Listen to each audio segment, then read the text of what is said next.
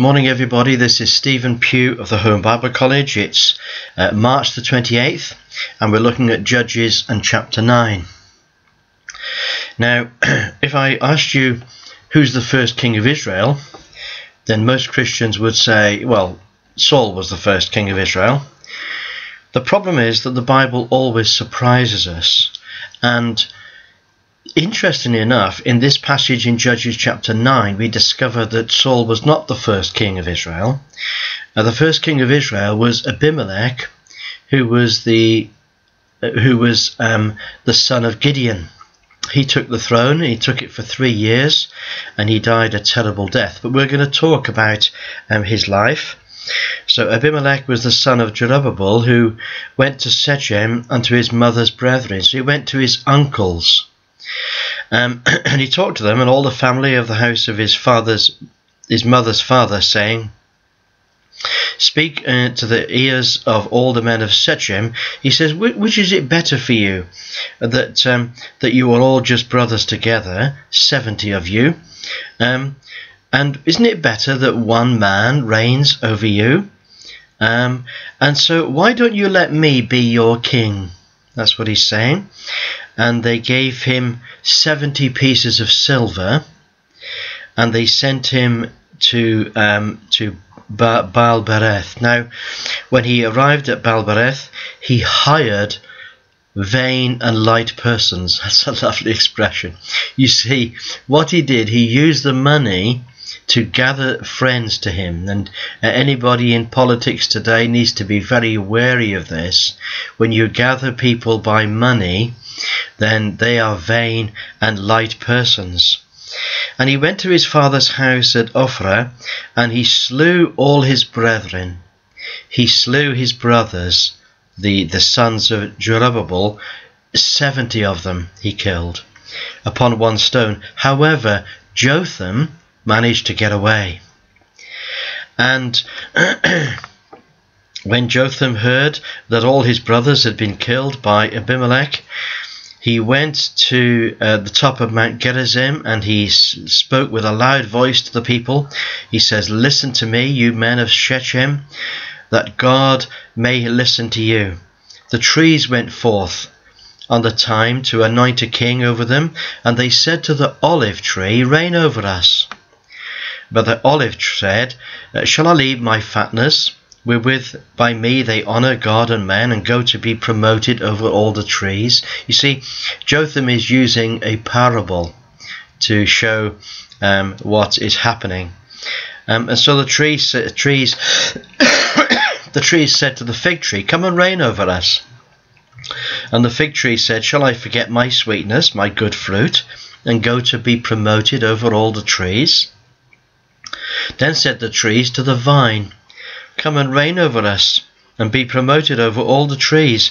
And the vine said, Shall I leave my wine, which cheers God and men, and go to be promoted over all the trees? It's very interesting that in this parable we have the three trees of Israel. We have the olive, the fig, and the vine.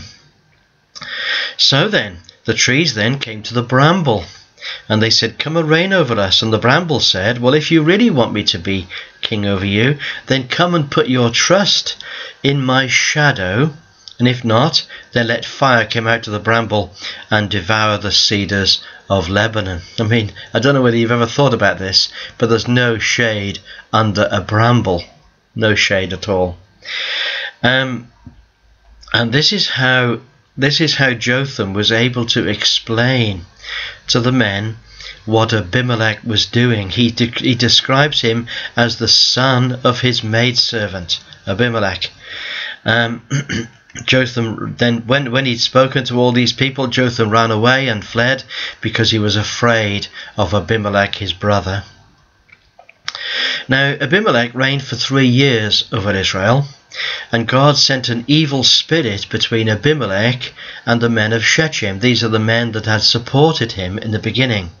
You see, not only can God allow an evil king to come into power, but God is able also to disrupt the relationship between the king and his subjects, those who serve him. Um, Now Gaal, the son of Ebed, came with his brethren and went over to Shechem, and the men of Shechem put their confidence in him. And they went into the fields and gathered their vineyards and trod the grapes and made merry and went into the house of their God to eat and to drink, and they cursed Abimelech. So now we've got a serious matter. Now we've got a drunken and a wayward army that's going to oppose Abimelech. Zebul, the ruler of the city, heard the words of Gaal, the son of Ebed, and his anger was kindled. And he sent messages unto Abimelech privately, saying, Behold, Gaal, the son of Ebed, and his brethren are come to Shechem, and behold, they fortify the city against thee. So Abimelech comes out to war against them. Abimelech said unto him, he went to see Gaal in the city, and he said, Look, he said to Gaal, Behold, they come down, the people come down from the top of the mountains. But Zebul said, Oh no, I think you're seeing shadows. And Gaal said, No, he says, there's people coming in the middle of the land, and another company come along the plain of Moanim. And then said Gebal unto him, Well, where is your mouth now? When you said, Who is Abimelech, that we should serve him? Is this not the people that you despised? Why don't you go out and fight with them? So Gaal went out from the city before the men of Shechem and fought with Abimelech. And Abimelech chased him, and he fled, and many were wounded and overthrown, even unto the entering of the gate. And Abimelech dwelt in Aramah, and Zebul thrust out Gaal and his brethren, that they should not dwell in Shechem. And it came to pass on the next day that the people went out in the field, and they told Abimelech, and he took the people and divided them into 3 companies, and laid wait in the field, and looked, and behold, the people were come forth out of the city, and he rose up and smote them. And Abimelech and the company with him rushed forward and stood at the entering of the gate of the city, and 2 other companies ran upon all the people that were in the field and slew them. And when all the men of Shechem heard that, they entered into a hold into the house of the god Bereth. And it was told Abimelech that all the people of Shechem were gathered there. So he went and he cut down a tree, and he said, I want everybody to do the same as what I've done. And they all went and they cut down a tree and laid it upon their shoulder. And they went to the tower of Shechem, and they burnt it with fire. There was over 1,000 men and women in there. Then went Abimelech to Thebez and camped against that and took it. And there was a strong tower in the city. And he came there to burn that tower as well. And just one moment, I'm going to sneeze. And as they were coming to the tower, he was trying to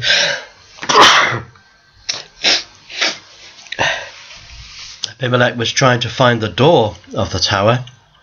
And just as he came near to the tower, so a woman cast part of a millstone over the castle wall, and it fell down upon Abimelech and broke his skull.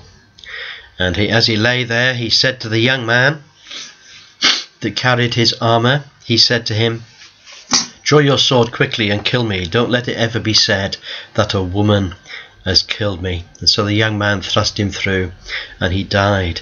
And when the children of Israel saw that Abimelech was dead, they departed, every man to their own homes. And so God had rendered the wickedness of Abimelech, which he did unto his father in slaying all his brothers, his 70 brothers. And Jotham, the curse of Jotham had been fulfilled. Now after Abimelech there arose to defend Israel Tola, the son of Pugh, the son of Dodo, a man of Issachar.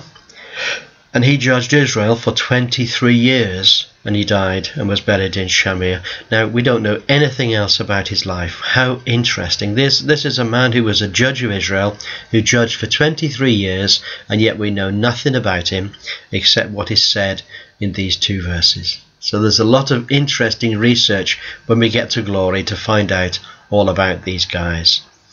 And it came to pass after Jair the Gileadite judged Israel 22 years, and he had 30 sons that rode on 30 ass colts, and they had 30 cities. And that's easy to remember then, isn't it? So Jehu had 30 sons who rode on 30 asses, and they had 30 cities. And then it says that Jehu died and was buried in Gammon. So again, we have another person, another judge. He judges for 22 years, and we know nothing about him except how many sons he had and how many cities they dwelt in. It then says in verse 6, the children of Israel did evil in the sight of the Lord, and they served, listen to this now, they served Baalim and Ashtaroth, the gods of Syria, the gods of Zidon, the gods of Moab, the gods of the children of Ammon, the gods of the Philistines, and they forsook the Lord and served him not. That's shocking, isn't it? This is a spiritual adultery. They had forsaken the Lord. It says the anger of the Lord was hot against Israel. I'm not at all surprised. And therefore the Lord sold them into the hands of the Philistines and into the hands of the children of Ammon. Dear me. And that year they vexed them and oppressed the children of Israel. For 18 years they oppressed them. And then the Lord eventually brought Israel to his knees. And in verse 10 it says, the children of Israel cried unto the Lord their God, saying, we have sinned against thee, both because we have forsaken our God, and we have also served Baalim. And the Lord spoke to them. He said, did I not deliver you from the Egyptians and from the Amorites and from the children of Ammon and the Philistines, and the Zidonians also, and the Amalekites and the Moabites did oppress you, and you cried unto me, and I delivered you out of their hand, yet you have forsaken me and served other gods. Wherefore I will deliver you no more. That's a shocking thing. Go and cry unto the gods that you have chosen. Let them deliver you in the day of your tribulation. However, right at the very end of the passage, the children of Israel said, we have sinned. Do thou unto us whatever seems good unto thee. Deliver us only, we pray, this day. And they put away the strange gods from among them, and they served the Lord. And his soul was grieved for the misery of Israel. You see, God was grieved at all the suffering that they went in. And the children of Ammon were gathered together and encamped at Gilead. And the children of Israel assembled them together and camped at Mizpah. And the children of Israel came together as one man, and they said, who's going to lead us? Who's going to lead us against the children of Ammon? Tomorrow we will discover who it was who stepped forward in their hour of need to lead the children of Israel. Now, I don't have a password that's a particular phrase. I'm rather shocked at the depth of the depravity of the forsaking of Israel of the Lord their God. I'm surprised how far Israel had stooped. So that's my thought for today, and look forward to speaking to you all again tomorrow. Have a wonderful day. Bye for now.